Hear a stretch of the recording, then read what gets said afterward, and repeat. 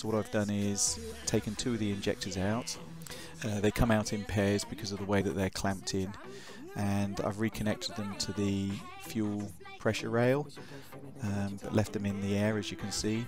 And on one of them I've connected the electronics back to the wiring loom, so that the car will fire the injector, and the yellow jar that you can see in the middle, that's collecting the waste out of the injectors, because also the collector pipe wouldn't bend in the way that I've got the injectors set up at the moment. So what you can see is that to the eye you cannot see these pinholes on the injectors. Where you see videos of people poking a little bit of wire in to clean it out, that's just not possible. It's utterly impossible. So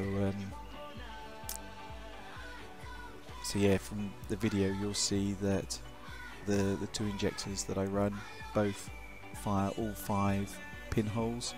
They spray a really good mist, spray they don't squirt in a jet, and you hear a good popping sound as well when each one goes. Go!